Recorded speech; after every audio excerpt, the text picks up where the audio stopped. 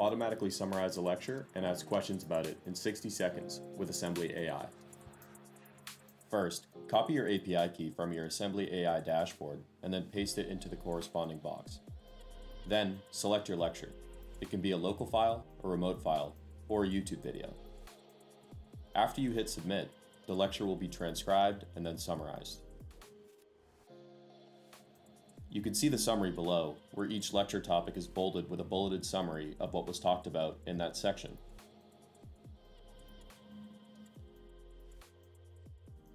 To ask a question, simply type it in and hit submit. The answer is shown below and is tailored to the material in the lecture. Try it out yourself using the link in the comments.